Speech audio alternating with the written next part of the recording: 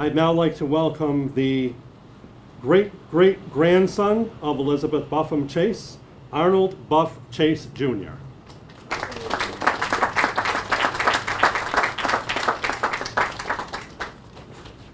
Wow, this is going to be difficult. All you guys are professional public speakers, and I was not bad until I hit 70, and then I usually burst into tears during my remarks, so please bear with me. Thank you all for being here this morning, and thank you, Governor, for adjusting your schedule, and to the congressional delegation, my friend Senator Reid and Senator Whitehouse, and Congressman Langevin and Congressman Cicilline. And Congressman, as it's been mentioned before, Congressman Cicilline actually put the resolution forward to dedicate this building on the floor of the House in Washington, a moving speech about her life. I think it's on YouTube if you anybody would like to check it out. Thanks to all of you for your support of this dedication. As you have heard, EBC was from Valley Falls, which we now know as Central Falls.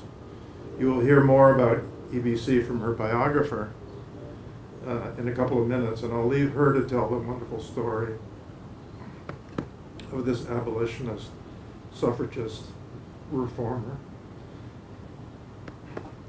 and advocate for women. 3 years ago, the mayor of this city at the time, James Diaso, called me and told me of his vision to name this post office for EBC. He pointed out that the high school kids in the community get off the school bus there, and then they walk up to the high school. He wanted them to know more about this woman who took stands for things. He wanted them to know she was from the same place that they were from. Oh, thank you. It was inspiring. He's right, too. At the time, we thought to put up a mural on the building as well, but it turned out that the rules for the post office exteriors prevent that. Instead, we will have a plaque with her bio on the building and hopefully a mural depicting her legacy in some other building. I thank James and also Mayor Vera, who came into office and carried the torch for EBC's name here. As you know, Elizabeth Buffum Chace is my forebearer, and she is also the forebearer of a number of wonderful people who've traveled here today. Could I please ask the members of my family to stand and be recognized?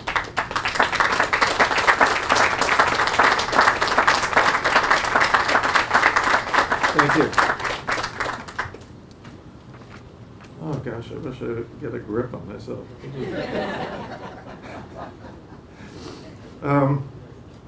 Okay. In preparing for this event today, I have been thinking about what her transmission to us might be. After all, she died in 1899, and we were born many decades later. But as I thought about it, it became clear to me. Our grandfather, Malcolm Green Chace, was her grandson. He was a big personality in our lives, in the lives of his 14 grandchildren. And since he was born in 1875, he would have known her for the last 24 years of her life. We all know of the wonderful relationship many of us have with our grandparents, and how influential that relationship can be to us. I know how much my grandpa and his legend meant to me, so I'm wondering, believing that a similar relationship may have existed between him and his grandmother, Elizabeth Buffum Chace. So the more I thought about this, the more the channels opened up for me to feel directly inspired by this strong and wonderful woman. Though born in Providence with early years in Fall River, she ended up here in Central Falls, where she gave her best to the people who lived here and to our state. For all of us, family is important, and our communities where we live are important. We all know that if we can represent any one of the many values she represented, we are doing okay. We're grateful to her.